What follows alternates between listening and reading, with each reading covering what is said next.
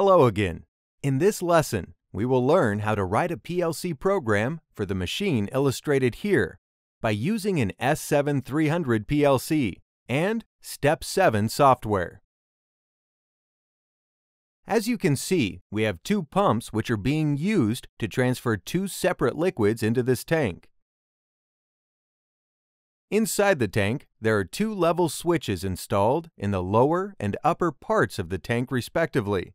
The switches are digital, which means that they can only ever be in one of two states, true or false. There is also an electrically powered mixer inside the tank, which starts working for a defined period of time, mixing the two liquids together after the tank is filled. We also have a discharge valve in the bottom of the tank, which controls the draining of the liquid from the tank. Okay, now let's see what the program should do. This lower level switch has an open contact inside it. When the level of the liquid drops to the level of the switch's position, the contact closes, sending a 24-volt DC signal to the PLC input. We want to write the program so that when the level of the liquid reaches this minimum, the pumps will be activated and begin filling the tank with the liquids. The pumps continue filling the tank until the level reaches its maximum at the higher level switch. When this happens, the open contacts in the switch will be closed, and another 24-volt signal will be sent to the PLC input, telling us that the tank is full. When this signal has been sent, first, the pumps should shut down so that no more liquid enters the tank, and then this mixer should be turned on. We want the mixer to operate for 7 seconds, mixing the liquids that have been pumped into the tank. After 7 seconds, the mixer should automatically shut down, and this discharge valve should open. With the valve open, the liquid will be discharged from the tank and transferred to another location within the factory to be processed. When the level of the liquid in the tank drops to the minimum set level of the lower switch, the switch contacts will close again, thus starting a repeat of the cycle. Okay, so now we need to click on the Schematic Manager desktop icon in order to start writing the program. Schematic Manager is a program which manages sub-programs of Step 7. To start our programming, first we need to create a new project by clicking on the New icon on the toolbar to open the New Project window. In this window, we enter a name for our project in the Name field. We'll call this project Mixer and enter it here. The path to our saved project is shown in the storage location. However, we can use the Browse button to navigate to a different location other than the default. Okay, after creating the project, we click on its name to highlight it. Then, from the Insert menu, we select one of these stations, dependent upon the control system that we intend to use. As we discussed previously, we will be using an S7300 PLC to control our machine, so we need to select the second option shown here, which is Station 300. After selecting this option, we see that a subgroup named Schematic 300 has been added to our project. Next, we click on this hardware icon, which takes us to the hardware so that we can configure the modules we need for the PLC.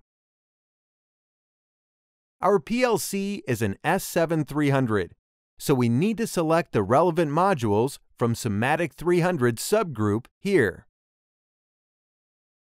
First of all, we need a rack into which we will mount the modules.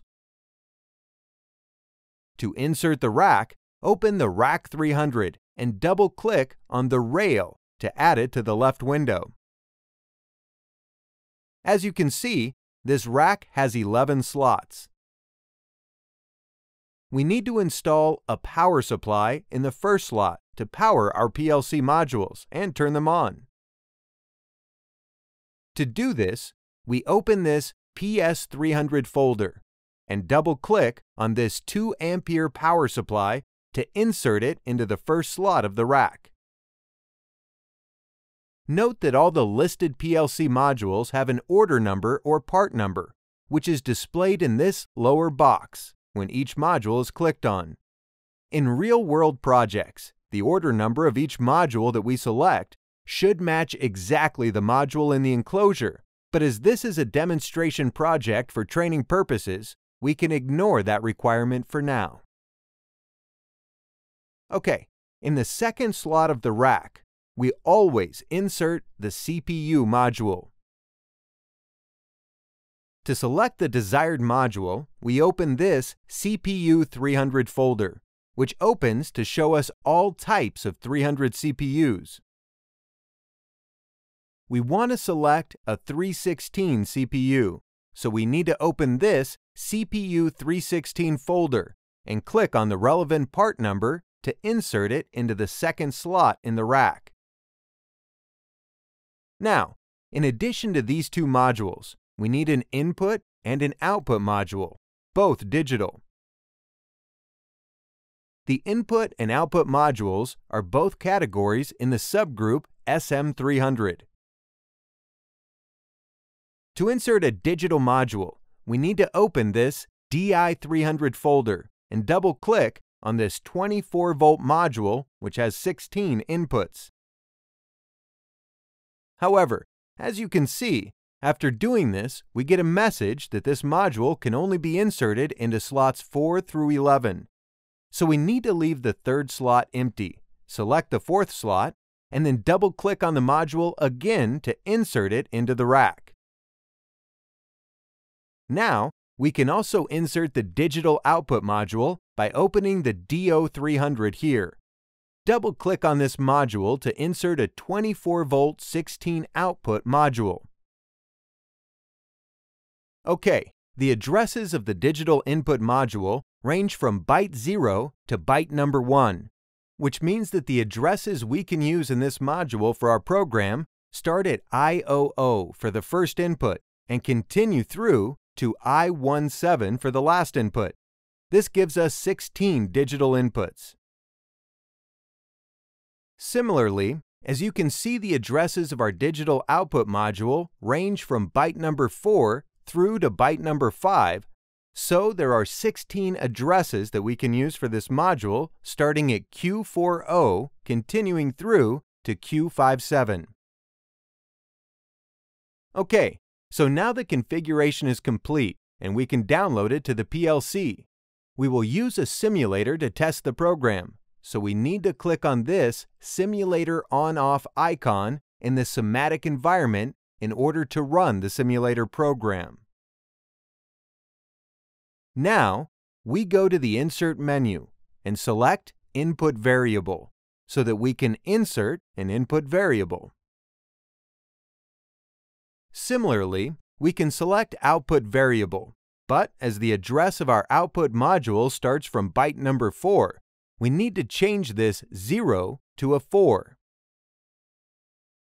Before downloading the configuration, first click on the Save and Compile icon to save it.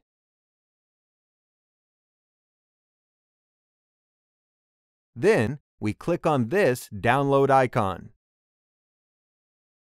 This brings up a window where we need to select the CPU to which we want to download the configuration, and then click OK. In the next window, click on View and then select the appropriate MPI address. And after clicking OK, the configuration will download to the CPU.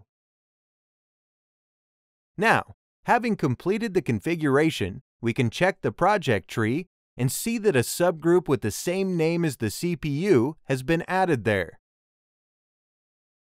Now, we can write our program in a block named OB1. We can find the OB1 by opening the S7 program folder and looking in the block folder. Okay, now we open the OB1 by double-clicking on it. As it's the first time we've opened it, this Properties window opens. We simply OK the window to get into the programming environment. So far, we've learned how to make some basic settings and organize the environment so that we can start programming. In the next lesson, we'll learn how to write a program using simple and practical instructions that will control our machine. So, did you like this video? We hope you did. And if you did, subscribe and share it with your friends.